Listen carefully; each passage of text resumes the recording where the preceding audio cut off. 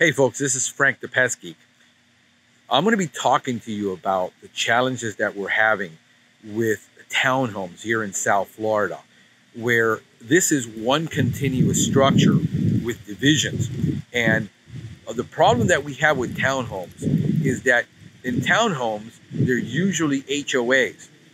And the owners own the interior walls, where it's like almost like a condominium where the external walls are all joined together. And the attics, people think, well, our attic is separated. Well, attics aren't sealed. If you get roaches and rodents up in your attic, they're going to move across the units. And what we're finding is that on a lot of these units have a deficiency in one end of the building. Everybody pays for it, but yet the HOA is responsible for the common areas.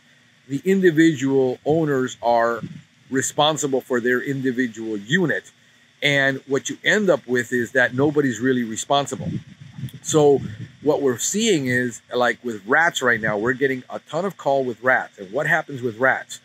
Rats, because of COVID, restaurants and food handling places closed down. And they closed down for 2 to 3 months in some cases. And those rats moved out because rats are territorial. And so they moved out into the suburbs. And where I was getting 1 call a week, we're getting 3 to 5 calls a day now on rats. And it's because of these problems. The majority of places where behind me, you see these townhomes behind me all over the place. This is a massive community. And you can see that there's just townhomes everywhere. There's like 20 of these in this area. And you've got lake like right over here. I'm going to show you behind me. There's water. There's look at this. All these areas where rats are going to like to be. It's lakefront property. Water is available everywhere. You're going to get a tremendous problem with these rodents. And the way they're getting in is through the air conditioning conduit going up into the attic where it hasn't been sealed. Let me get into the sun so you can see me better. Where the air conditioning people never sealed that. And the ants are just walking. So if you've got 10 units and rats are just going up those air conditioning into the attics, trying to knock down the population. Here is, look what they've done. Let me show you. They got rodent stations out here, right? Well, these rodent stations aren't approved for outdoor because a child or an animal can turn these over. And if the bait gets loose in there, which it will, if the heat gets to it, the bait blocks will get cut. Then that rodent station the bait can fall out and an animal can eat it or a child can play with it.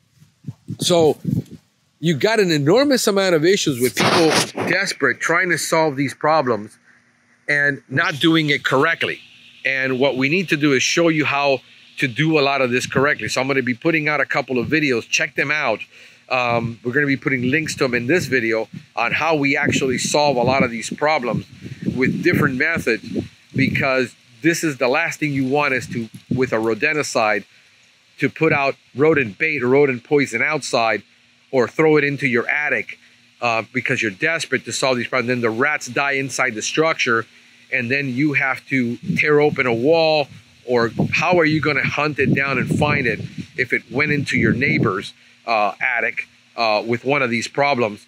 And all of a sudden you put the bait up in your attic and then it died in somebody else's, 3 doors down, and now the stench is unbelievable because of this. Or you threw rodenticide out in the yard to kill all the rodents because you're seeing them running around in your yard, and all of a sudden these rodents are eating all of this and dying everywhere, and other animals are picking them up. If you're using 2nd generation rodenticides, this is not the right thing to do because with 2nd generation rodenticide, there's secondary poisoning. A dog eats it and a dog can get poisoned because he ate the dead rat that died from it. So a lot of things are going on because people are just desperate and they're going insane. Like we've already gotten 4 calls this morning and it's not even 11 o'clock here yet because of this. So I thought I'd do a video and help you guys understand. You need to understand how rodents behave. You need to understand how rodenticides work. You need to understand how trapping really works. We get a call. This isn't going to get solved in, one visit and in 3 days. Chances are that this is going to take several weeks to solve, and especially in a community where we're talking about several months to bring down those populations in an HOA like this, where we got to install about 3 to 5 rodent stations outside every 30 to 50 feet, and then around the shrub areas. So in a community like this, we're installing 50 to 75 rodent stations. And that is several $1,000s for the association, and then management of those stations throughout the association, because if one owner decides he's not going to do it and he doesn't want to pay for the rodent station, it has to be built into the association price. So these are all the challenges that we're facing, and hopefully this helps you understand a little bit about how we're dealing with this rodent problem explosion in Miami. This is Frank the Pest Geek wishing you a pestacular day.